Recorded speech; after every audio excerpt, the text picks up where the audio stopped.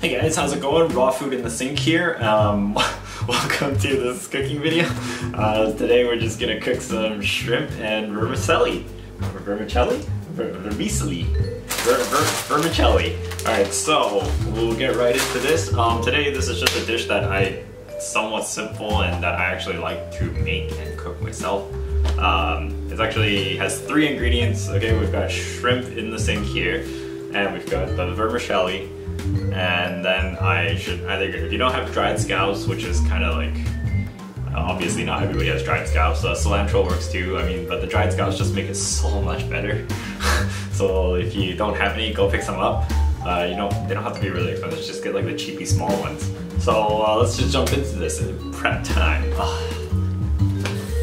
Okay, so before I get started, I'm gonna just basically heat up some water over here, and then what we're gonna do is first off, I'm gonna be boiling the vermicelli just to get the starches and whatever out of it, or whatever, just loosen up the noodles, because obviously I'm not gonna steam it in that sense. And then the dried scallops, I'm gonna boil it in here as well afterwards, while I'm still probably cleaning the shrimp because I'm slow as hell.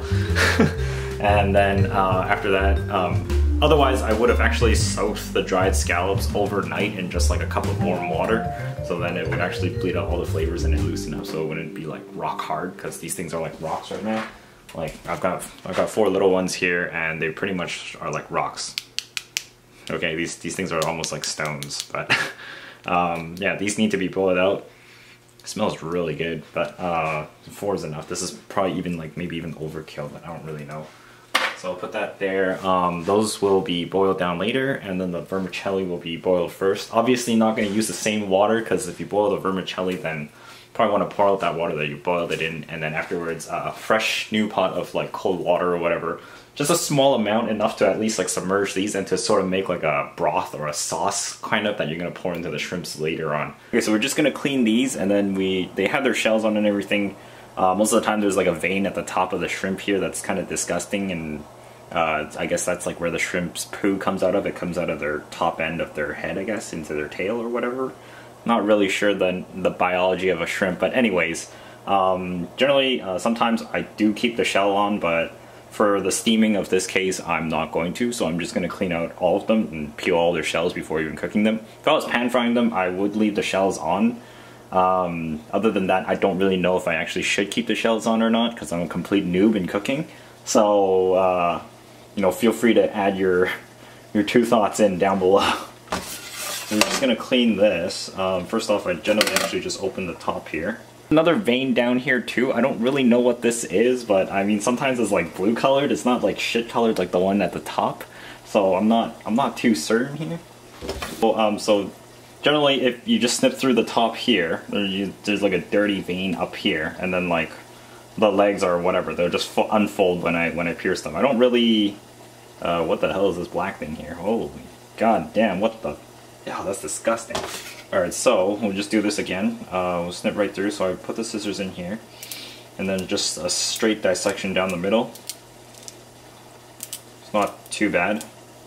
It's just a straight cut down the middle. Obviously I don't have much experience cooking these kinds of things. I just more or less look at whatever shortcuts I can take without screwing over the whole thing. So then you just kind of unfold like the shell like this, and you can pretty much have yourself like an intact shell at the end of it. So I don't know, maybe you want to sell that to like your girlfriend or your neighbor or something, who knows, creep them out. Oh, look, a shrimp shell. Okay, and then like once you get to the tail, just unfold it a little bit more here if you want, and then you just grab the tail ends and I just pull, and generally it just comes out just like that. No one ever really taught me this. I kind of just watch cooking shows every now and then when with like family back then, and even then I still didn't really like learn anything. I just kind of looked at it and I was like, huh, okay. Just looked at it and I was like, huh, okay. Alright, so we just do all these. Oh, water's boiling. 2 stacks of vermicelli. Okay, 1 for me, 1 for mom.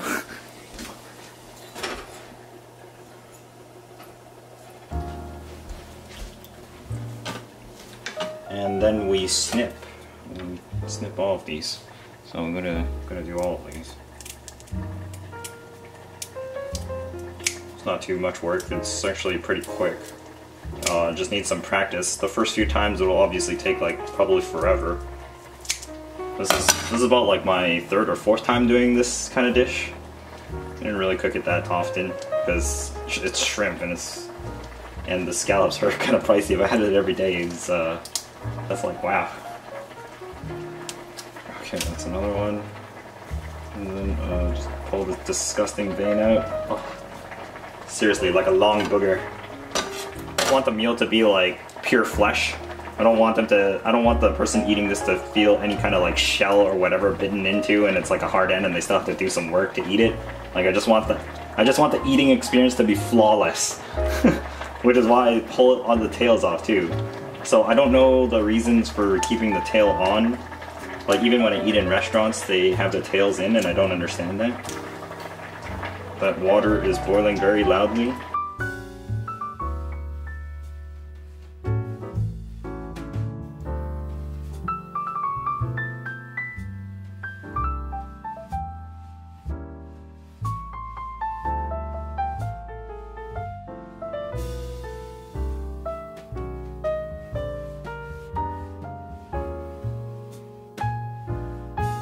They're like congealing.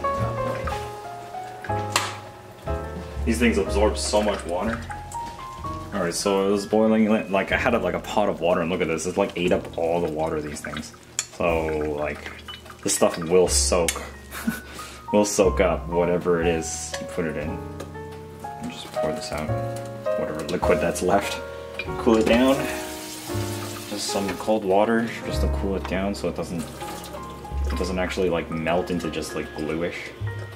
Because the bean thread it's not like, it's like a very solid noodle, but if you boil it long enough, it will become like a starchy glue almost. So these are like, that's why the noodles look kind of like transparent. Like the noodles are kind of like transparentish. Wait, why is it out of focus? Oh, there we go. Yeah, that's why they look kind of like glass. They're like kind of transparentish. So these are, this stuff is really filling. It's almost like, it's like potato or bean based. It's based off of beans. So essentially eating beans. It's like protein noodles. What I do now is I actually just spray this with some sesame oil. So sesame oil, if I have any. If you don't have sesame oil, it's fine. Just even cooking oil is fine. This just makes it smell better. And it doesn't stick, so you know, some drops of that in here. That'll be quite overpowering, but that's fine. The noodles need to stay separate, so.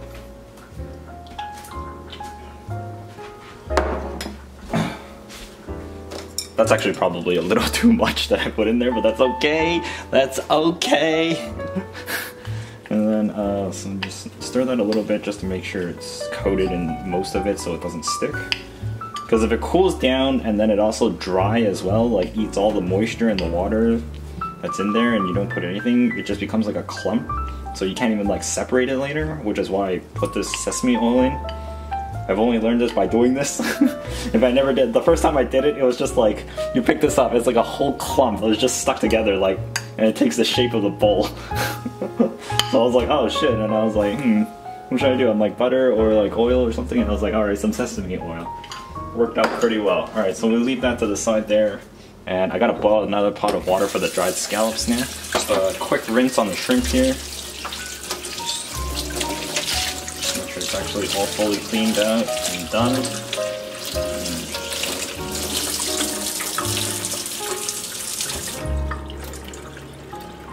Alright, that's good. That's good. Alright, so we've got a plate of clean shrimp, all fleshed out, no shells, none whatsoever. Alright, and then we've got a bunch of shells right here. So this is just to be recycled into whatever heck they say recycle to. Okay, so we've got the shrimp ready here, and then we've got the bowl of vermicelli noodles. The shrimp are gonna lie on top of that in a plate, and it's gonna go in here. We're gonna steam it here, and then we're also gonna drop like a little square of butter on top of it. And I think my mom wanted me to use chicken broth, so this is just a can of chicken broth. Probably don't want to use the whole can here because that's a lot of salt. So Yeah, and then the scallops are now boiling, so let that boil for a bit before I actually start steaming it, because those need to loosen up first. And part of that's going to go in as well with the chicken broth, so that's a lot of liquid already, so that's why we're not going to use the whole thing here, which you shouldn't anyways, because there's not enough shrimp for that. Okay, so these things are optional here because I use generally about almost 3/4 of a clove of garlic here to match like the butter almost. And I don't even know if that's going to be enough. I think it might not be enough, but whatever. This actually adds a lot to the shrimp and the vermicelli noodles, and then some cilantro here that I'm also going to top it off at the end. So we're just going to like quickly work on this here.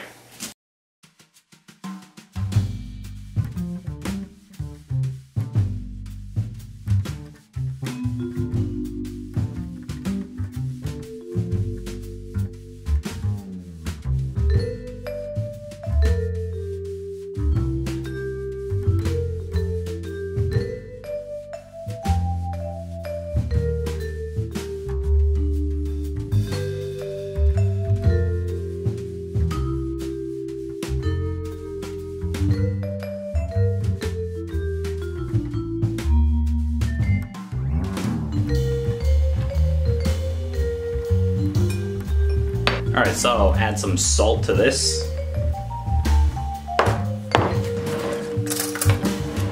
Get a spoon or something.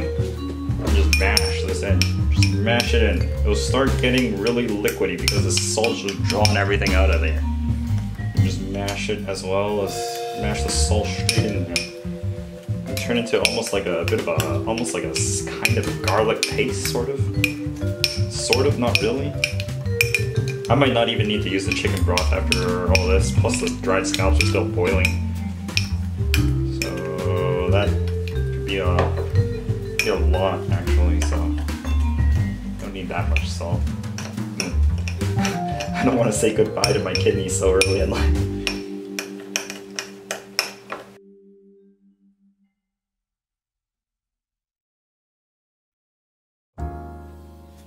That's pretty good for now, so we'll leave that. Intro, okay, just give this a quick rinse. These look pretty clean, so we just gotta chop the ends off here. This is the dirty part here. So just a quick rinse off that, and just on the ends. Boom, and that's good. And this can go back in the fridge later.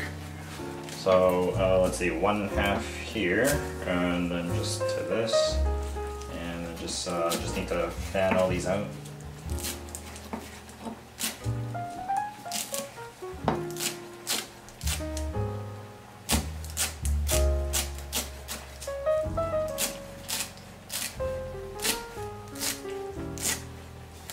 Wait, is this cilantro or is this parsley? Oh no, it's cilantro, okay. You don't want to use parsley. It's too strong. It's too hard. Parsley is for something else. This not. For a moment there I was like, this seems harder than usual. I was like, is this parsley? I'm like, no, it's not. It's cilantro. I'm good. Okay, that's done. Just another little cup. Bowls and stuff. Alright, that's good. Lower this a bit more. These dried scallops are still here. There's almost like no liquid left in them now, so just boiled it down all the way almost. Probably gotta add some more water to it. I don't want it to fully dry out. It'd be terrible. Hopefully those aren't really chewy. Oh god. Should have soaked them overnight. It would have made much better. I need a giant plate with this one here. Alright, so I guess I will be using the chicken broth after all, so we're going to crack this open. Make sure the lid is clean.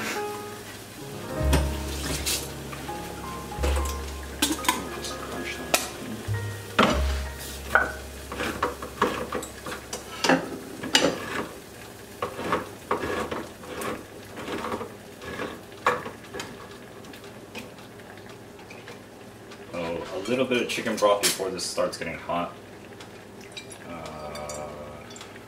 I don't know how much, honestly. I just kind of eye it. That should be good enough. So really not that much actually. Probably could put more. Alright, that's good enough. Alright, so then that goes here.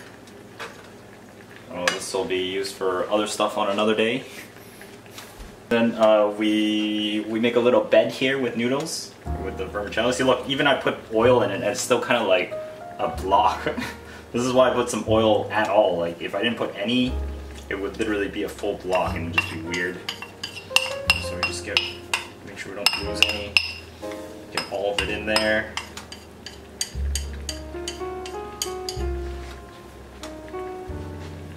All of it in there. I may have boiled these slightly too long, but that's okay. So this will absorb most of that chicken broth. If there's not enough, I'll just pour more in anyways. So we just want to make sure this is like a nice little bed for the shrimp. Okay, it's almost like a work of art here. All right, so.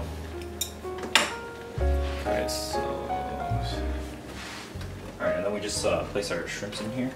And we'll just place them nicely in here. So it's one, and I don't know how many I have. So here's two, here's three, here's four, here's five, here's six. Wow, that's a fat one. 6, 7, 8, and 9. Okay, there we go. Make sure this is all evened. Okay, it's good. Turn off the scallops. Just pour them straight in. Just all over the darn place. Just break them up a little bit if you can. I think these might still be too hard. Darn. Yeah, definitely should have soaked those overnight. So that was a bit of a mistake there. It's okay, but I believe it will still be good. It's based on the firmness of like what I touched it with. It doesn't seem too bad. It might. I'm hoping it won't be too. I'm hoping it won't be too. What the hell's the word for it? I hope it won't be too hard. I don't think it'll be too hard, but we'll know sooner or later. All right, there's that.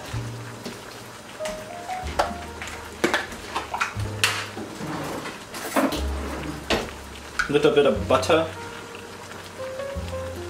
I kind of want to just put the whole block in, so I'm just gonna put the whole block in. At first I thought I was gonna put in half of it, but I was just like, it seems too much. Oh god. Alright. Just a little bit of butter here. Oh there. Yeah, just a little bit of butter. There's already sesame oil and stuff in there, so that could be really thick. Maybe I'll regret it later. You know what? I'm gonna put the whole thing in. Mom always says I don't eat enough anyway, so whatever. Mom always says I don't eat enough, so I'm gonna put the whole thing in. She can't say then she can't say I'm like, oh, you eat so little. Alright, so that's in there. Also got to put the garlic in as well now. This is unsalted butter, by the way, so there's no salt in that butter. The garlic, just spread it around on top of the shrimps. I should have did this earlier because the steam is now getting in my face and it's getting really hot in here. It's hot action, okay? The only other time it ever gets this steamy is in probably your own bedroom, I guess. Not mine. My bedroom's ice cold. So. Oh shit, that hurts. I don't want a steam burn. A steam burn really hurts. Never ever steam burn yourself. It's like concentrated energy going into your skin. Never ever steam burn yourself because it really hurts. If you steam burn yourself, put it under cold water immediately. Do not even wait. Okay, that's good. Alright, we'll see you in a few minutes. How you know if this is done is when the shrimp turns orange.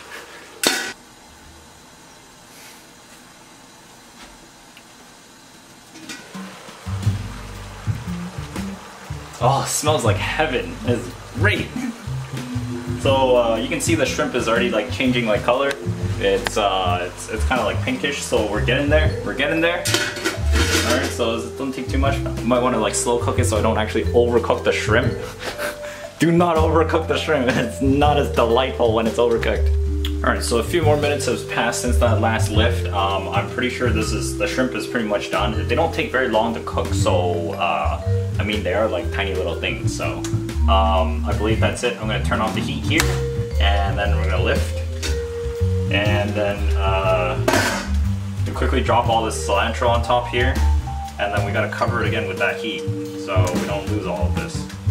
Alright, so that's good enough there. And the cilantro is gonna hide the scallop surprise. Okay, and then we cover it again.